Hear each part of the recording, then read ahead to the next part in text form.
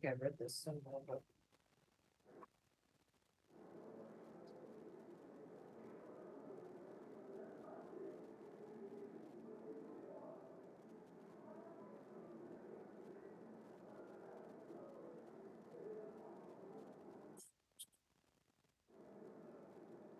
I got the no, ringer type thing.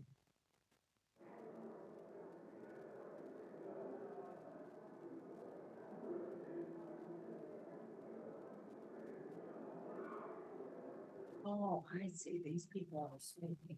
I see. Yes. I don't think I Yes. understood that. I thought they were, okay. Oh, they're gonna love these.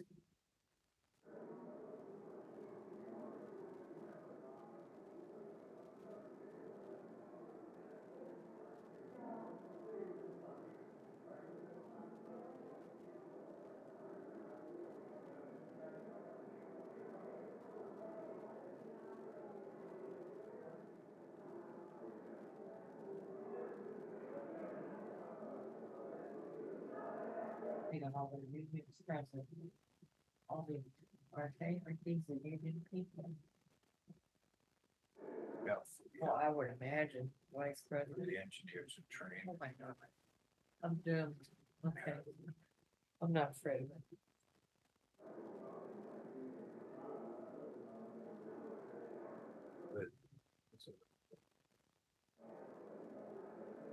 Something changed. Jay Palmer, I don't know who that is. Yeah. Oh, all right. Okay, bye. All right, if you could turn camera on and give us a little bit of audio, just to make sure you're coming through.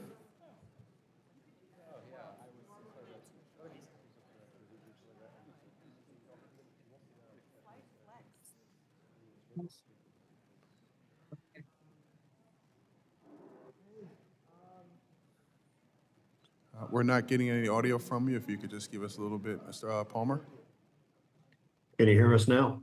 Yep, got you coming through. You just say a few more words just to make sure we're getting you. Testing 1, 2, 3. Can you hear me? All right, thank you. You're welcome.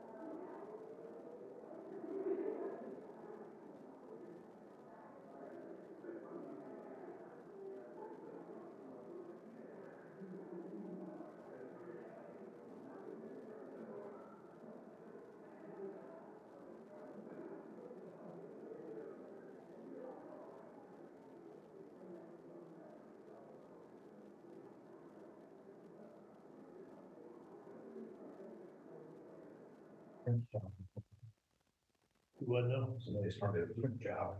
There. That's it.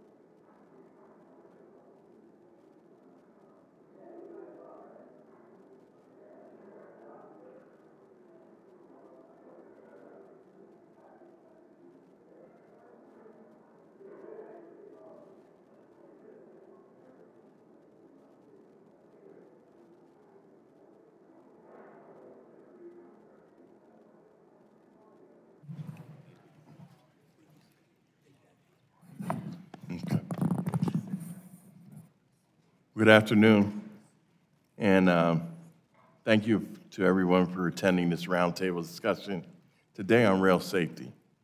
Our participants today include Mayor Frank Moran, the mayor of Hiram, Georgia, where 3 locomotives and 8 freight cars derailed in November of 2021. Mr. Clarence Anthony, the executive director of the National League of Cities. Mr. Vince Verna, the Vice President and National Legislative Representative for the Brotherhood of Locomotive Engineers and Trainmen. Mr. Peter Kennedy, an International Representative for the Sheet Metal, Air, Rail, and Transportation, or SMART, Workers Mechanical Division. And Ana Savidos, a small business owner from East Palestine, Ohio, whose businesses are located just down the tracks from where a Norfolk Southern train derailed last February. Safety on the rails is something the majority didn't want to discuss when we had a hearing regarding grade crossings earlier this year. I look at the stakeholders here today at this event, and I'm reminded of a story I read recently about a court battle with a small town in Texas and one of the Class 1 railroads. This small town, Palestine, Texas, served as an important node on the Union Pacific Network. It was so important that the town was able to secure jobs for the community back in 1872.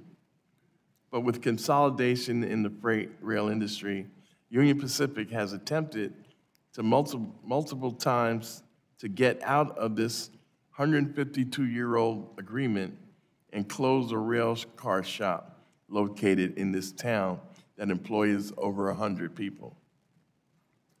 That's 100 families in a town of 18,000 who would no longer have a stable job and would likely be forced either to find something else or move away. Coincidentally, this rail car shop in Palestine is one of the 2 car shops on the Union Pacific Railroad that perform heavy modifications and repairs to freight cars. The same types of modifications and repairs are needed to ensure freight cars on the tracks remain safe. Simply put, what we are seeing today in the freight rail industry is efforts to take shortcuts on labor, safety, and service, all in the pursuit of profits. While we see bigger profits for the railroads, meaning more dividends for shareholders, we see continued derailments and incidents every single day. I was pleased to see Secretary Buttigieg share some of the very same concerns I have regarding rail safety in a letter sent by him to the Association of American Railroads earlier this week. Some of these concerns include efforts by AAR to derail the Railway Safety Act, failure by the Class 1 railroads to join the confidential closed call reporting system, and continued efforts to eliminate jobs by advocating for unproven automated track inspections. I hope our discussion today will show the disastrous consequences of actions taken by these railroads and the urgent need to ensure safety, not profits, drive the decisions made by the railroads. And I look forward to hearing from our participants.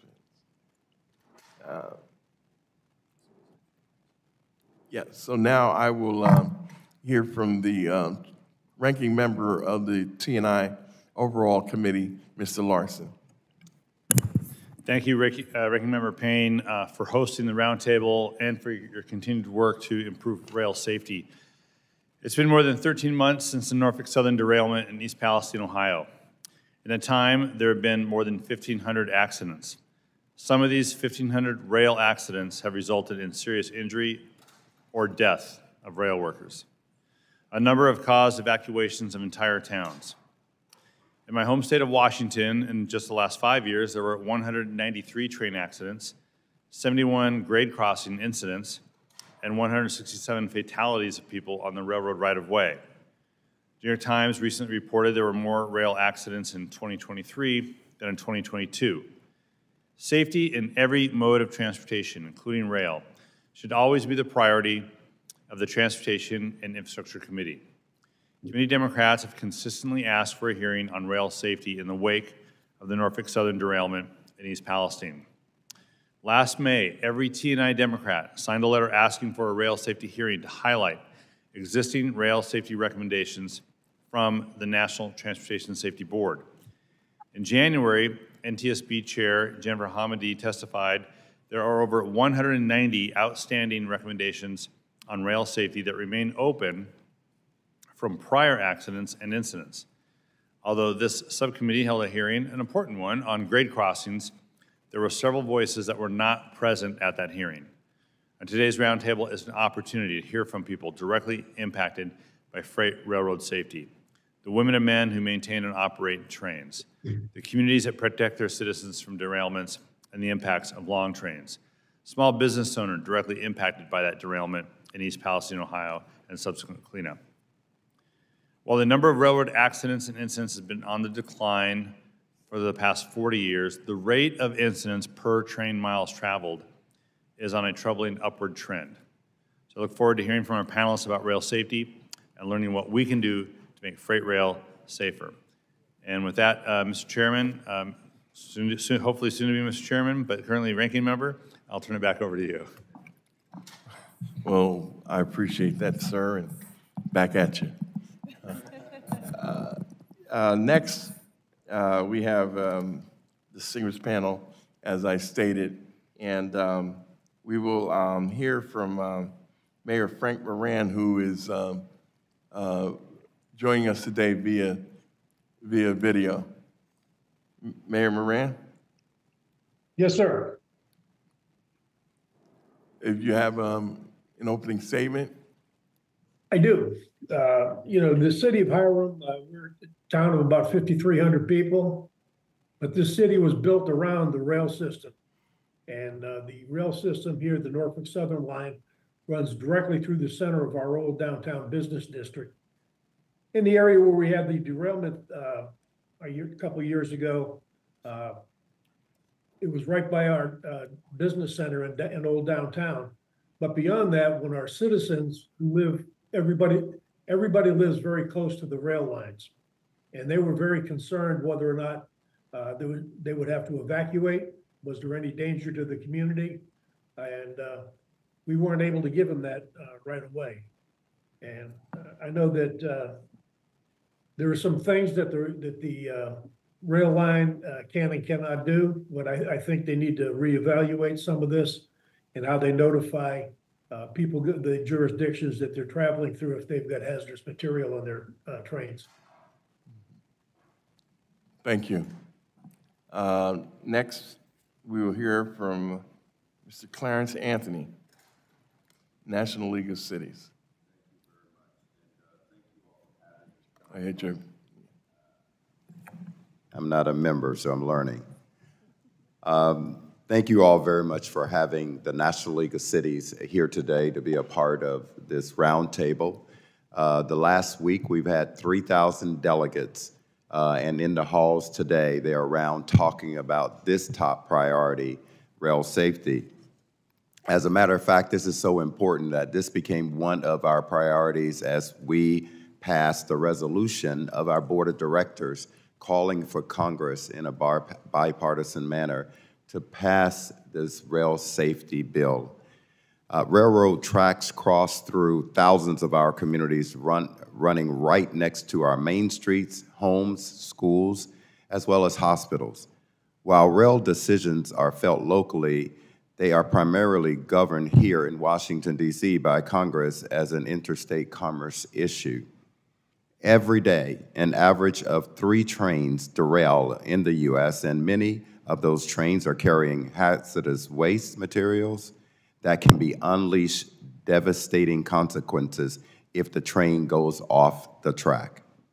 We saw this last year in East Palestine, Ohio, when a train derailed with hazardous substances and led to evacuations and fear, not just East Palestine itself, but in towns around the incident in Ohio, as well as in Pennsylvania and beyond. The risk of these derailments should not be minimized. This is not only a community safety issue, we recognize that it's also an economic issue on those communities. Cities and towns that unfortunately have had derailments with hazardous materials are often left dealing with the consequences even a decade after the incident, bearing the direct and indirect cost of having to drop everything else and deal with the derailment's impact on the community's health, safety, and of course, the reputation. A derailment can be a devastating blow to a community. But under today's rules, the consequences are barely a dent in a railroad's profit. And that explains far too much. Safety is a shared responsibility, but it needs to be valued. Derailments are most often the result of inadequate maintenance and wear and tear, and they are almost entirely preventable. Every city along a rail line understands that rail policy made by Congress matters, because every city knows that what happens in East Palestine or Paulsboro or Maryville could have just as easily happened in their community.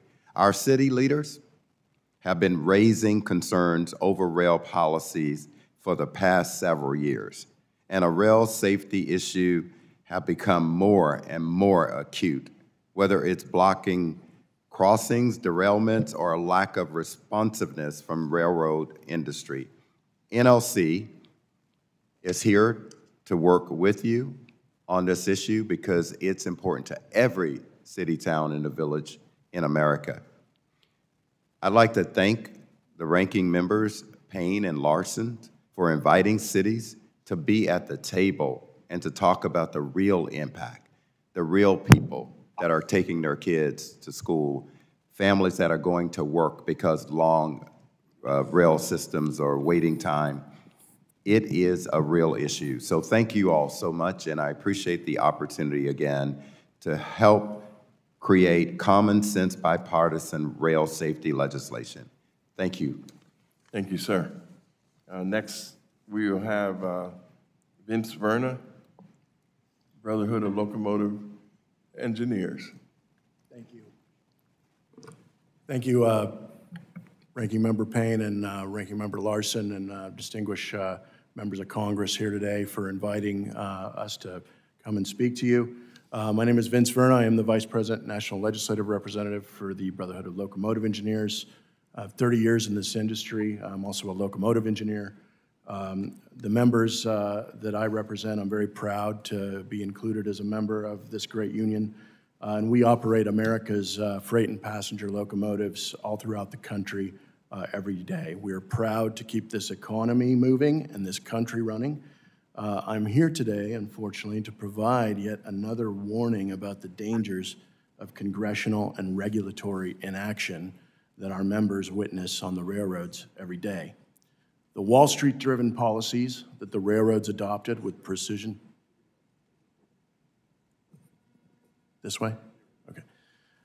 The policies that were adopted with precision-scheduled railroading have prioritized ever-increasing quarterly returns over the lives of workers, the communities they serve, and the environment. The issue of long trains, in the last 10 years, we have seen the length of freight trains increase big time. It is common to see 18 to 20,000 foot trains or longer. That is about 4 miles long. The average length of sidings and the infrastructure that these trains travel on is about 8,500 feet. This fosters many problems. These may include blocked crossings, increased in-train forces due to the greater lengths and weights, risking further train derailments, and the severity of those derailments. Track conditions, not dangerous with shorter trains, can become so with trains over 8,500 feet. If you have a defect or unplanned event 3 miles back in your train, it may take hours for a conductor to walk the length of the train and get back to the head end of the train. Those problems have to be identified before they can be addressed. On the issue of crew size, railroads have proposed reducing train crews to a single person. This would be a dangerous mistake. We know best. We run the trains. A certified locomotive engineer and certified conductor are essential to rail safety.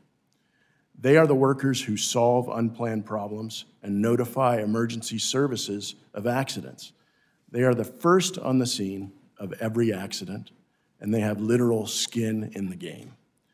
FRA has a rulemaking underway that we are eager to see, but a legislative mandate is still necessary. BLET asks Congress to formalize a two-person crew mandate so that future administrations cannot reverse safety gains by repealing a regulation. On the issue of C3RS, confidential close call reporting, it needs to be adopted by all of the Class 1 railroads. More safety data will provide valuable lessons that we can all learn from. The airline version of this same program has led to 14 years without a death on a commercial airline in the United States, despite recent close calls in the airline industry. We would like to get just a single year with no deaths on the railroad. A single year record is needed before you can have a 14-year record like aviation has. No one should have to die at work. On the issue of precision scheduled railroading, we've all learned more about PSR than I think anyone really wants to know. At the height, there was problems at the height of the pandemic when supply chains were strained because railroads had laid off over a third of their workforce, and this was before the pandemic started. This resulted in the inability to comply with their common carrier obligations. And while some of the most pressing issues of PSR have been addressed due to the increased reporting requirements from the STB, which we think should be made permanent, some railroads have begun returning to their anti-worker PSR playbook, including firing critical workers and then claiming they don't have the capacity to inspect and repair their trains. This puts locomotive engineers, conductors, other railroad workers, and the public in danger because our members, unfortunately, are instructed to operate trains that have known defects in too many cases. I would like to thank the committee for holding this roundtable. We endeavor to improve the lives and working conditions of all rail workers. And to your colleagues in Congress who are not here today, please let them know that continued delay on rail safety legislation is not a harmless exercise. To oversight agencies putting deregulatory ideology over rail safety regulations only adds to the 1,000 derailment a year accident toll. The consequences witnessed in the derailment aftermaths, like in East Palestine, are right before our eyes and ears. We've learned the hard way that the wages of PSR are rail accidents. All for the want of a nail, as the proverb goes. Please pass much-needed rail safety legislation, H.R. 1674 and H.R. 5871. It will protect our members as well as our communities. Thank you very much for the opportunity to have this discussion with you today. Thank you, sir. Next, we'll hear from Peter Kennedy, sheet metal, air, rail, transportation workers. Sir? Thank you, Ranking Members Payne, Larson, and the members of the subcommittee. My name is Peter Kennedy. I serve as the Smart Railroad Mechanical Department Director. I have over 20 years' experience in the railroad industry. Very proud. From small town Indiana, Walkerton, just outside South Bend, little railroad town, about half the size of East Palestine. I represent mechanical department workers, people that perform inspections, service, maintenance, repair, work on locomotives. There are also 7 other rail unions that represent mechanical department workers in this industry that perform similar types of work as well as rail car repairs. Everybody knows the story. Rail safety has deteriorated under precision scheduled railroading, cost-cutting business model. And it's nothing more than a cost-cutting business operating model that is founded upon the root of all evil, which is the love of money. The sole focus is to maximize profits for shareholders, Wall Street activist investors, and a few top-ranking industry investors and executives. And profit maximization is accomplished through basically two methods: cuts and ignoring. Cutting services and ignoring common carrier obligations by only providing service to the most profitable and premium-paying customers. Cutting equipment by using less locomotives and rail cars and creating Goliath-sized trains. Cutting services, maintenance, and repairs to equipment and ignoring FRA defects. And then the worst of all, as far as I'm concerned, is cutting railroad workers. The elimination of employees from this industry is nothing but of biblical proportions. As Ben said, over 30% of the workforce has been eliminated. With respect to the mechanical department employees, 41% of the workforce has been eliminated since PSR. And what's crazy is the cuts are still happening. 2 weeks ago, BNSF announced the 362 mechanical department employee furloughs. It's absolutely asinine that they are furloughing people. Here's why. This is the second year in a row that BNSF has said that they could not perform minimum federally required inspections that are centered upon safety. What they did the last 2 years was blamed it on winter weather, or they blamed it on inadequate workforce. This year was winter weather.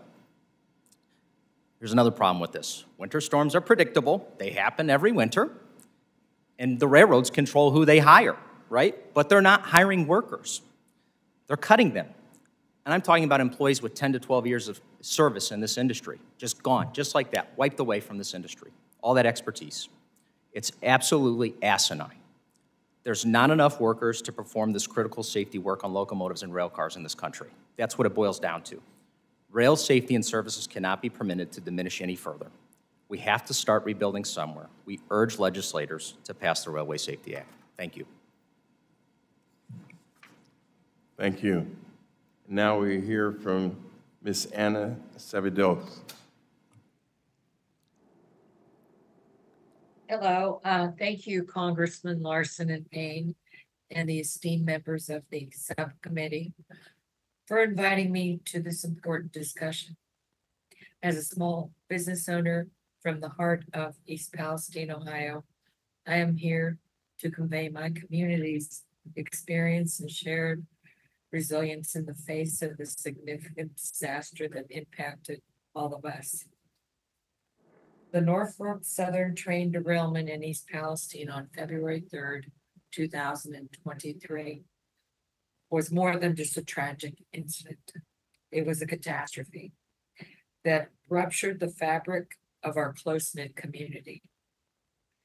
The event, a result of a disastrous and outdated railroad regulations that allowed corporations like Norfolk and Southern to act with little regard for the communities in their path, don't just impact our town, it devastated it. In East Palestine, where the spirit of America is deeply interwoven into every facet of our lives, the derailment wasn't merely an occurrence. It was a tragedy that resonated throughout every street and every home in our community. The immediate aftermath was marked by horrible shock. My niece, who was an integral of our family-run store, was forced to leave her family and driven away by the fears of their health and the environment in our town. The loss transcended significant financial implications. It created a void in our family and community that no amount of revenue could ever fill. And our employees are not just a staff, but they're part of our extended community. We're enveloped into the fear and anxiety of this occurrence. The absence reflected the broader emotional trauma inflicted on our entire community, and the trauma still resonates.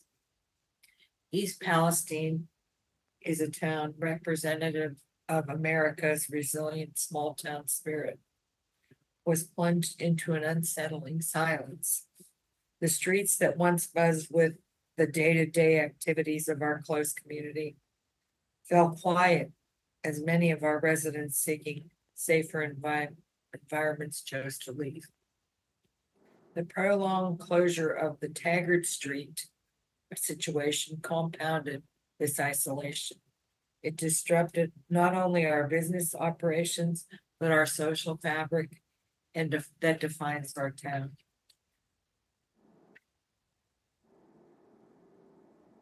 As national attention shifted away from our community, we were left with a lingering sense of abandonment. Our once vibrant community spirit, steeped into solidarity and mutual support, has been replaced by collective sense of loss and uncertain future in our town. However, as time has progressed, while physical remnants of the derailment have faded, its impact lingers in the hearts, in the minds, and the livelihoods of those who remain. Adapting to this altered landscape is a testament to the resilience and the determination of our community. But our struggle continues. Today I stand before you not just as a small business owner, but as a voice for East Palestine. Our experience underscores the urgent need for the comprehensive rail safety standards, despite the profit-driven efforts of the railroad companies to prevent them. We advocate not just for our town, but for all the communities across the nation that are facing similar threats. We urge you to pass the comprehensive rail safety legislation, ensuring that what happened here in East Palestine does not reoccur elsewhere. Thank you very much for listening to our story, for recognizing the depth of our community's ordeal, and for providing this opportunity to be a part of a meaningful change. Through this dialogue, we hope to transform the experience into a very much safer environment and more secure communities across our nation. Thank you very much. And thank you for being here and representing small business owners that have been impacted by these situations. Now we will go into questions, and I will recognize myself. Mr. Burnham, Mr. Kennedy, have your members ever been told to release a train they knew was unsafe? Yes, thank you for the question. I think it happens too often in the rail industry where our members are either instructed to take a train that they may have reported has some issue for a variety of reasons, where they wanted to stop and inspect the train, or they didn't, or in other cases where they just feel pressure and have not been instructed, but they feel pressure, they can't stop because they feel like it'll somehow result in some sort of negative consequence for their employment. So there's a lot of pressure out there to keep the trains moving, and that pressure exists for employees, it exists for management. There's a real pressure to keep trains moving all the time. We're eager to move the freight. The people I represent, and I'm proud to represent, we're very eager to move the freight. We don't want to slow trains down. That means it takes us longer to get where we're going. But safety is always first and always has to remain first. And so there are unfortunately times where there's defects and that the defects are reported, but they're told to keep moving, unfortunately. So there's a constant pressure on them to keep the trains going, and they may not always ask directly, you know, damn that, just get it. But the pressure is there, and you know that they want it moved. That's right. That's correct. Thanks. Mr. Kennedy? Absolutely. We've received numerous reports across all the crafts from our members that the railroads are literally telling them to ignore defects. When they report defects, managers are signing off on it, or as they like to say in the shops, pencil whipping reports that show that the trains are clear and good to go and leave the shop, and that they're safe for going across these tracks through communities all across this country. And where can rail workers go if they have safety concerns? Truth be told, they have a variety of options, but frankly, they don't really believe any of those options, because what happens is they end up getting railroaded. They end up losing their job, they lose their livelihood, and they are stuck waiting on a process to play out to maintain their livelihood, and sometimes it doesn't work out that way. The railroads have a very rich history, even though they describe themselves as very Hagiographically, they are far from that. They have a very rich history of just ruining the lives of employees who speak up. So there are ramifications for doing the right thing. There is nothing short of ramifications for doing the right thing in this industry. Thank you. Mr. Werner? Well, I think that, you know, this pressure that I was talking about is really, really critical, and I think it really comes about as the result of precision scheduled railroading, because the pressure is relentless from Wall Street to not just have a profitable quarter, but every quarter has to be more profitable than the last one. And that creates an enormous amount of downward pressure from the high levels of management down, all the way down to the members that I represent. And so, but for us, like I mentioned, we have skin in the game, and we're the first on the scene of every accident. So, you know, we have to look out a lot of times. I hate to say it, we have to look out for ourselves sometimes, and sometimes we need to make a stand when we see something that isn't safe. We have to stand up and say, look, this is not safe, and we can't put ourselves at risk or put the public at risk. And I'm just thrilled that we're having this discussion, because we have not been able to testify to the wider Congress about all the problems, and I'm really happy that they're being highlighted, because we need some safe legislation passed. Thank you. Now I yield to the gentleman from Washington, the ranking member of the T&I committee, Mr. Larson. Thank you, Representative Payne. I just have two questions, and the first one's for Mayor Moran from Hiram, Georgia. I have a district that includes a lot of small towns as well. In fact, I jokingly say I'm the deputy mayor of all the small towns in my district, because I've got so many of them. And one of the concerns that we've had over several years, of course, is the rail safety and rail going through these towns. And one of the issues that comes up is the reliance on and numbers of first responders. And I thought, Mayor Moran, you could help us understand how Hiram, Georgia sees the your reliance on first responders in the event of a rail accident. Do your first responders have the training? Do you have enough first responders who are trained in derailments and the potential of chemicals or anything else being transported through your community? And what advice do you have for us on how to help smaller towns like yours address that issue? Well, we had some training over at our Emergency Operations Center.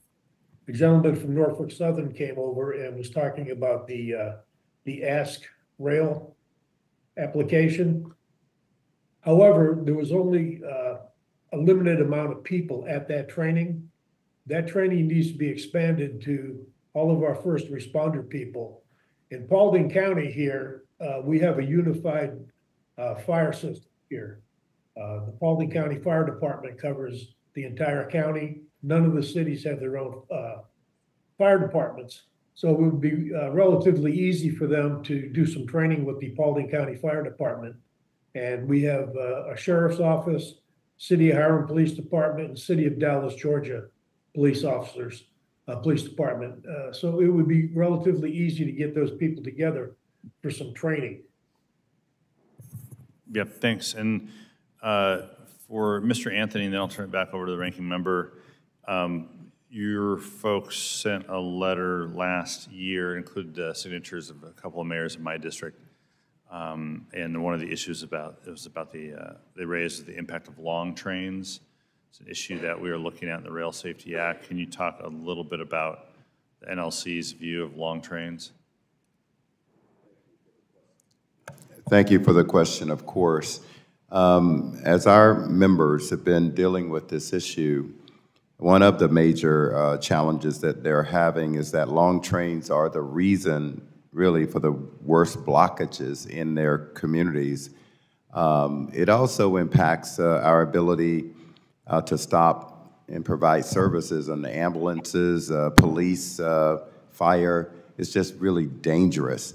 And what we've tried to do is sit down with the industry and to talk about how dangerous this is for our communities. And as you indicated, Member Larson, as a deputy mayor of all of these communities, we need to be at the table. We need to talk about how this can be done in a more effective way. And so, yes, long trains are impactful. They're destroying the opportunity for economic opportunities for many that live in the communities that are local communities. Thanks. Mr. Ranking Member, I kept my limit to a couple questions. I'm really looking forward to hearing from the other members who are here, and I'll turn it back over to you. Thank you, sir. And now we'll hear from the gentlelady from Ohio, who part of her district and area has been impacted in a great way. Ms. Sykes. Thank you, Ranking Member Payne and Ranking Member Larson for letting me join this roundtable as a sort of member of the Rail Committee, but a member of the Full Transportation Committee, and to our distinguished panel. I appreciate your time and attention to this matter. As we all know, the Norfolk Southern train derailment in East Palestine, Ohio, has upended the lives of many folks in Northeast Ohio, particularly in East Palestine. And while I don't directly represent East Palestine, we're about 30 miles to the west.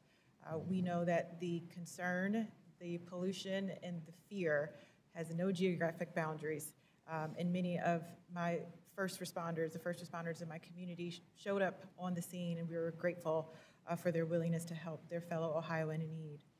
In the years since the East Palestine train derailment, 2 additional trains have derailed in Ohio alone, many more across the country, and Americans across the political spectrum are concerned and continue to be concerned with the lack of action. I am proud that the Ohio Democrats and Republicans came together last year to introduce the Bipartisan Rail Act, and it's time for House Republicans and the majority to pass the Rail Act or some type of comprehensive rail safety legislation in order to quell the fear that we hear from people all across the nation. The thing I will say before I get to my question is there has been a complete lack and utter void of rail safety conversations here in the House. And the Americans who live near the 140,000 miles of railroad track are continuing to be concerned, and the majority is refusing to listen to those people. Nonetheless, we are listening, and thank you again to Ranking Members Payne and Larson to make sure that we had an opportunity to talk about rail safety in the United States House of Representatives. Ms. Sevi Doss, I want to turn my attention to you in the first question because I just want to thank you for speaking up for your community and for Ohioans and for folks across the country. It's not fair to you, and this is not right that you should have to do this, but I'm so grateful for you. And I didn't get a chance to meet you when I have visited on multiple occasions, but I did read about you in the New York Times. And one thing I wanted to understand is, do you feel that you were getting accurate information from Norfolk Southern? And could you also talk about how you felt about the resources and information you were getting from the state and federal governments? Yes, no, the information is not consistent with Norfolk and Southern. We're not getting enough of it. At the moment, I haven't talked to anyone in over 6 months, so I can't give nothing for that. And as far as the resources from the federal and the state, I don't know of any resources from federal. Statewide, I think they're trying to help us with regards to some information and some low interest or no interest loans for the city for businesses, which are just about impossible to get, but I'm working on it, trying to keep everything open for our community, because I think as a service to our, population and everyone that lives here and relies on us, it's important for me to be here and service the community. I've been here for 23 years and I have no intention of leaving or shutting it down. So that's where I'm at. Thank you for that. And I know that you don't currently have a member of Congress representing you, but that should change soon. But if you or anyone in the area needs anything from the federal government, please do not hesitate to reach out to my office. We are here to help. I do want to bring to our attention also that last month in a Senate hearing, it was revealed that the controlled burn that happened in East Palestine was unnecessary. And if I can recall from my recollection at the time, it was chaos, pure chaos between the multiple agencies trying to figure out what to do. Mr. Anthony, one of the provisions in the Rail Act was due to some suggestions from our governor about being able to communicate best with governments so that they can best make decisions. If you could talk about your communication lines or the communication lines of the members that you serve, and how can they and could they be improved with the Class 1 railroads? Thank you very much for the question. You know, in our letter that we sent, we talked about the expectation of the industry being a good neighbor. And when we visualize a good neighbor, that means that you communicate with your neighbor. You schedule meetings to talk about the impact that you're having, whether it's your yard and their yard. We are not getting that ability to be considered a good neighbor. We're not being communicated with on a consistent basis about the impact it has on our communities, that is along the rail systems. And we understand that, you know, the basic standards of being a good neighbor and communicating would be to set up a communication system so that you alert the residents of that community about derailment and the hazardous waste that may be on the trains. We don't have basic consideration at this time, and all we're asking for is for them to be a good neighbor and to include local government into the process, including the economic opportunities that should exist in the industry, jobs, and other business considerations. So, Ms. Sykes, that's not happening now, and we really, really need that to happen in the adoption of this legislation. Thank you. Thank you, and I know I don't have any more time for questions, but I do want to note that there are multiple pieces of rail safety legislation, and none of them have been endorsed by the railroad industry, even with varying degrees of enforcement. So I think that is very telling and very problematic for all of us. Thank the gentlelady. Now we will hear from gentleman from Massachusetts, my hero, Mr. Moulton. I don't know about that, but Mr. Payne, thank you very much, and thank you so much for your leadership in bringing us together, and thank you to our witnesses for sharing your stories and for being a part of trying to fix this situation. Mr. Verma, you said in your comments that nobody should have to die at work. That's something that everybody should agree with, whether you're in the railroad industry, in the unions, Democrat or Republican. I think we should all agree with that. And I have been particularly concerned, as you have, about precision scheduled railroading. And you and Mr. Kennedy spoke about this, how the trains are getting much longer. This is very good for lowering operating ratios and making it efficient. It's actually not great for attracting more traffic. They're often just taking the most efficient traffic and moving it in the longest possible trains, but it reduces the quality of service. So some shippers move away from the railroads because of PSR, and therefore railroad share of the market actually goes down. And that gets to, I think, a really important point that we have to consider at this hearing, which is that if the result of this discussion is that at the end of the day, we overregulate the railroads and we push more traffic to trucks, America will be a much less safe country. And we've got to bear that in mind. You know, the ranking member talked about the grade crossing accidents in his state. In Washington, there are 78 tragic deaths due to grade crossing accidents. Those are usually not the railroad's fault. Almost 99% of the case, it has no fault to the railroad. It's people violating traffic laws or dying by suicide. In that same year, there were 772 deaths in Washington due to motor vehicle accidents. Mr. Anthony, you talked about how 3 trains per day derail across America. 3 trains per day is 3 too many, but every single day there are between 17 and 20,000 motor vehicle accidents across America. 17 to 20,000, 117 of them fatal on average. The horrific tragedy in East Palestine, of course, resulted in 0 deaths. And if you look at hazmat by rail, for the decade starting in 2012, the latest years for which I have numbers, there were 71 highway deaths due to hazardous materials transportation, exactly 0 on the railroads. In 2021, there were 391 rail incidents involving hazmat, 0 deaths. On the highways, 22,831.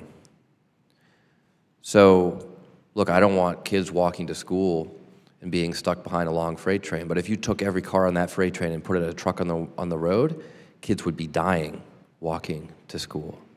And I think that's a really important perspective that we have as we all try to find a way to get better rail safety. Mr. Verma, I agree with your goal.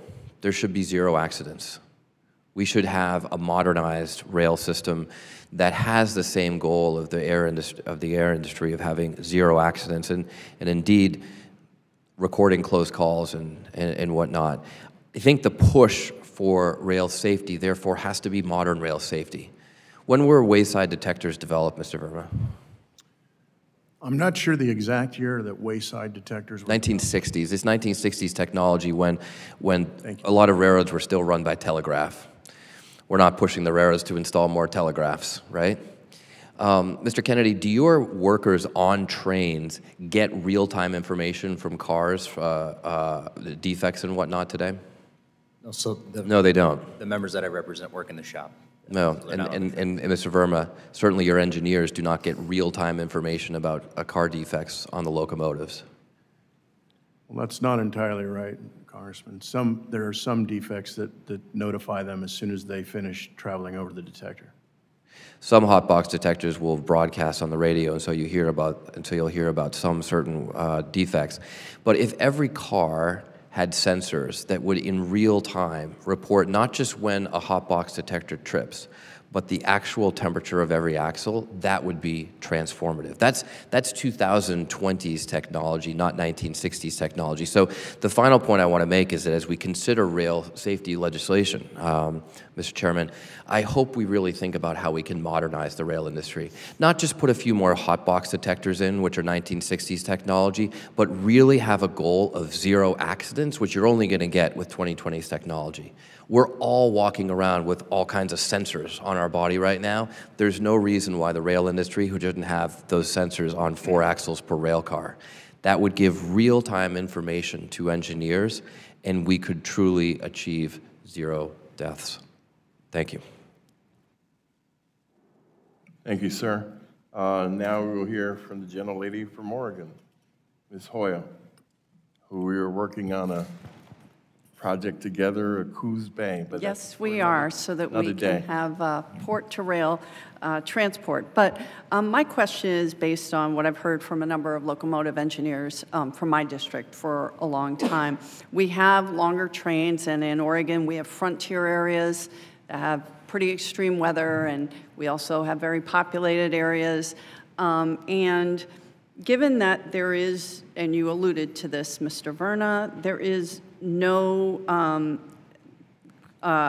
minimum crew requirements. The Federal Railroad Administration has proposed a 2-person minimum crew, but it's a proposal. We have a bill for that, but we haven't seen it move.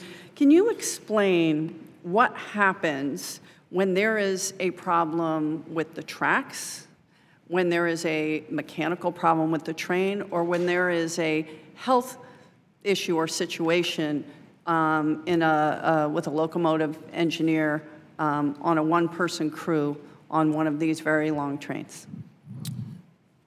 Well, most trains have 2 people on the crew right now, and I'm familiar with being part of a 2-person crew. So what I can talk about directly is the advantages of having 2 people on the crew, moreover than the disadvantages of having a single person.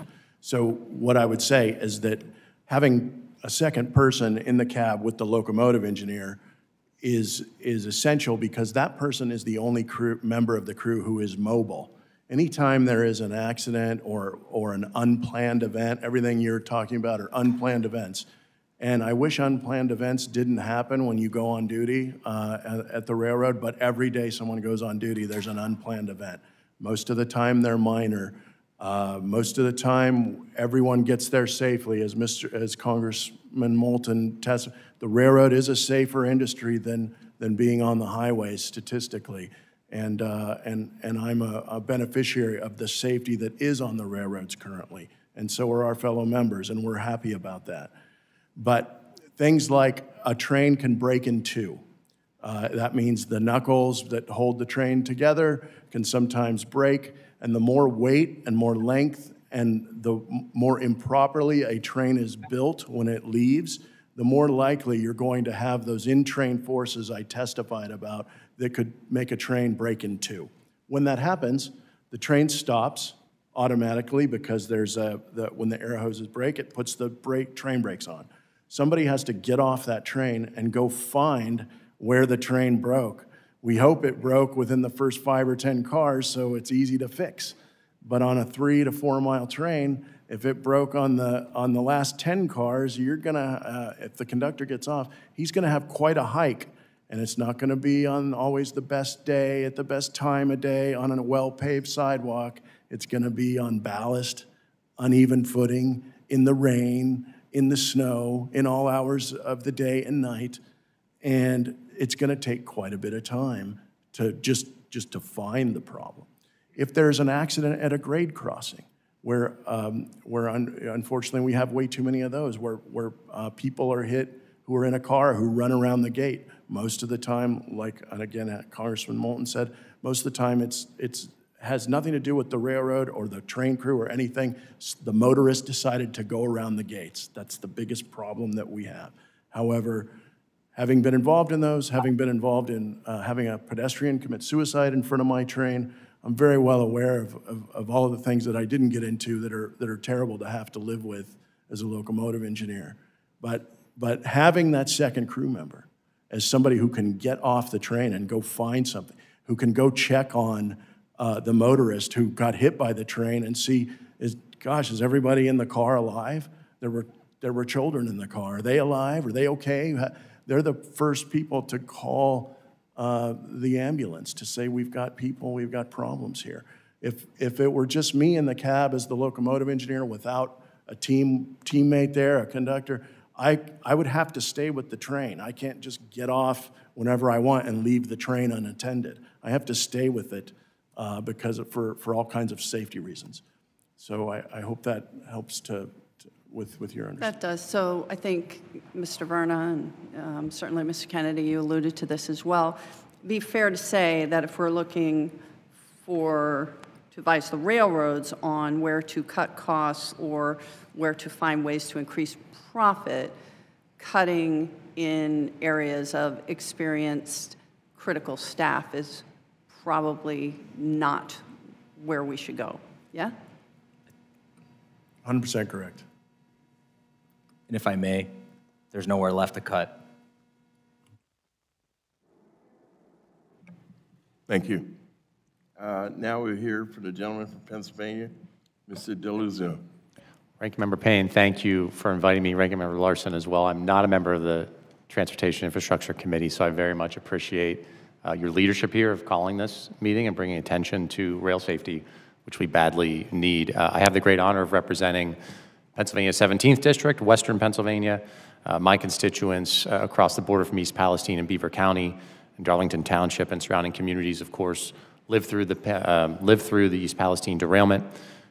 My State of the Union guest just last week, township supervisor from Darlington who led his community through that day and the months and now year plus to follow. I'm proud to have the Railway Safety Act and appreciate the kind words on the bill. Mr. Anthony, I'm going to come back to something that you and Ranking Member Larson and Mayor Hiram as well were talking about, which is first responders and the costs of dealing with these derailments. Mr. Fitzpatrick from Pennsylvania, my colleague, and I have a bill, HR 2999, Assistance for Local Heroes During Train Crises Act, which tells the class-run railroads to pay into a fund to reimburse first responders for dealing with derailments. I think it's a problem for so many small communities and big communities across the country to be stuck with the bill, so I appreciate the attention there. I want to thank Mr. Kennedy, Mr. Verna, the word coming out of your members about safety and what you see every day, your members see every day working on rail safety.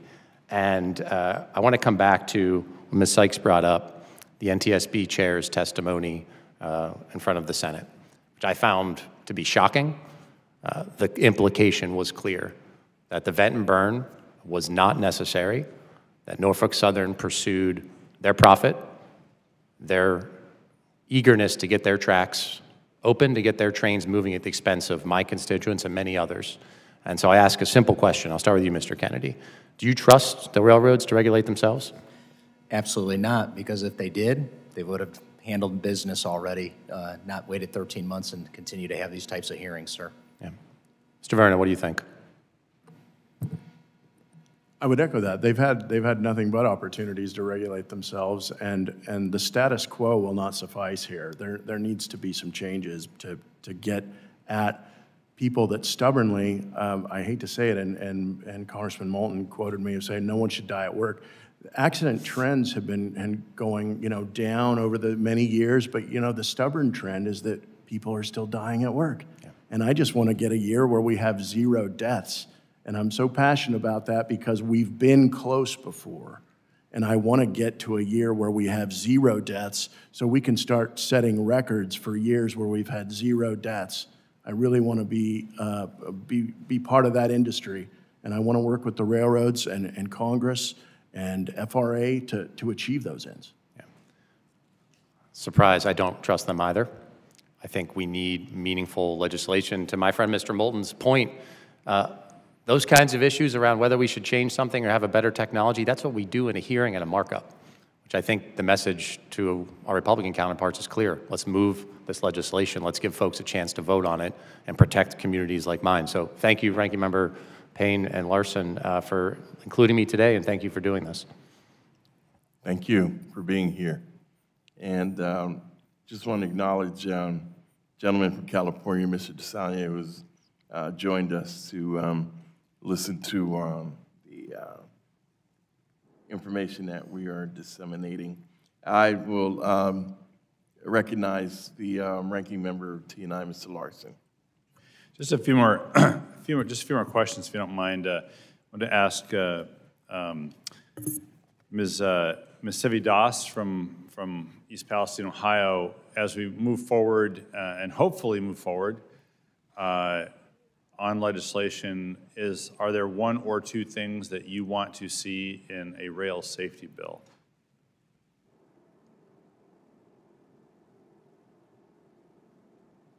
More, we would like to see more hot box detectors. And the trains are so long. So long.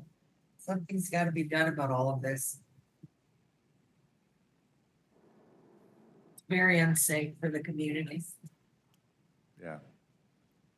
All right. Thank you. And then I don't want to let the mayor go without asking him, are there 1 or 2 things specifically you'd like to see in a rail safety bill? Yeah, I would. Yeah. I would, sir. Thank you for the question.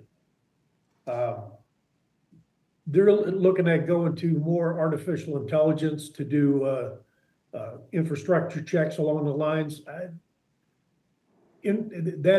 Technology is fine, but you really need a set of eyes down there to take a look at the rails to be inspected. You can't rely completely on artificial intelligence to do something like that.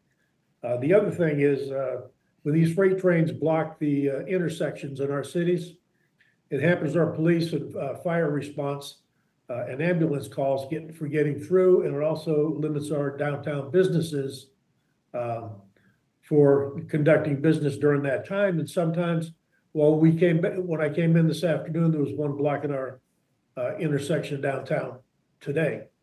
And consequently, when they're out there, sometimes they're there for 2 and 3 days at a time. I think if they could stop a little bit short or go past the intersection, I think that would be a great thing. But again, I just want to say that you need eyes on for inspections on the train tracks. Yeah, thanks. And then I noted in my opening statement, the NTSB has 190 recommendations outstanding even before we get the report, presumably in the middle of June. Been a lot of commitments to have a hearing, just merely a hearing after the NTSB report comes out. I'd certainly like to see us move on actual legislation here in the House of Representatives. Mr. Kennedy, I have a challenge for you. Of the 190 outstanding rail safety recommendations, do you have 2 on that list from the NTSB? So just one, to do quick math, 195th of the recommendations. I don't, I apologize. I'd have to review it again. Okay. Ms. Verna? Well, I'm happy to say that the BLET is a stakeholder with our safety task force, and we're a stakeholder with the NTSB involved in the investigation. So I'm eager that as the report gets finished, we will also have an opportunity to weigh in with NTSB and the public with our own recommendations, having been involved as part of the investigation. You know, one of the things that we're looking at is with detectors, for instance, is that it's not just how often you space a detector, is that these detectors need standards. They have to be, right now, they can be pulled in and out of service almost at will by the railroads whenever they want them, and sometimes they're used almost as if they're toys, because the standards need to be there about what they detect, what sorts of problems they detect, different types of detectors, high-wide detectors, hotbox detectors, dragging equipment detectors. And the crews on the trains need to be empowered that when those detectors go off and tell them you have a defect on your train, that they don't just have to keep going till it's convenient to stop for business purposes. They need to be able to stop as soon as they safely can get that train stopped and inspect that train.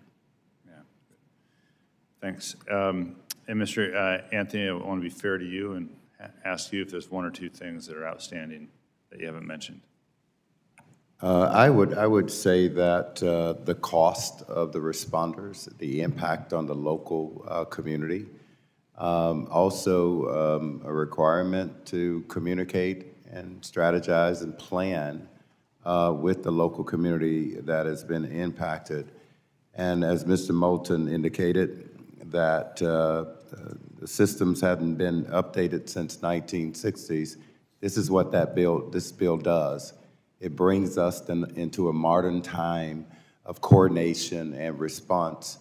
It's been too long of a history where the industry has gone into communities and broke up communities, impacted our planning of our community systems, the environmental air impact on minority communities throughout America has been acknowledged.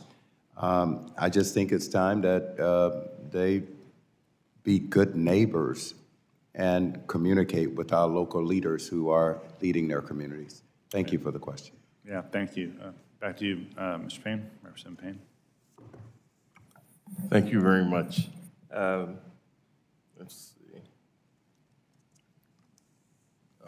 Did you have? No? Okay. Norfolk Southern recently committed to joining a pilot program of the confidential close call reporting system that several short lines in Amtrak already participate in. Why do you think there is a delay in the other railroads joining? Mr. Verner? Well, I don't speak for the other railroads. I'm eager to have all of the Class 1 railroads be part of the confidential close call reporting system. I believe in it. I was at the first meeting. I'm a little sad to say I was at the first meeting for close call reporting in 2003, and we still don't have a reporting system today. I'm very happy and told Norfolk Southern so that they've agreed to be part of a pilot program to gather safety statistics for close calls. I'm thrilled, actually, to see it happen, and I want to be part of it when the other railroads join in so we can get more data. The more data we have on close calls, the more we can understand the precursors that go into accidents that convert from a close call to a full-blown accident. And you only have to see one of the East Palestines to go, we don't want that to ever happen again. Right. Mr. Kennedy? Well, I think I made this comment about a month ago in another meeting, and it involved a railroad corporate representative. And a lot of the comment was focused on, from the railroad side, that they didn't want to sign up for the C3RS program because they were worried about workers abusing it. And my response to that was, it's pretty shameful that you start from the premise that your employees are habitual offenders of safety. That, in other words, they come to work to violate rules and get hurt. That is utterly ridiculous. And if I may comment on that a little further, when we went to the BNSF locations last week, particularly in rural Nebraska, we had members talk to us about safety issues. And one member individual said something very powerful. He said, I felt like I won the lottery when I got a job on the railroad. I was a millionaire, is what it felt like. And other workers said, but now every day we are gambling with our lives with the practices that are in place because of this cost-cutting business model. That is so saddening to hear that the railroads view their employees as so despicable that they would intentionally abuse a system that protects them, that improves safety in this industry. That's not the purpose of that system. No further comment. Thank you. Recently, I've noticed an increased level of activity by hedge funds into the operations of railroads.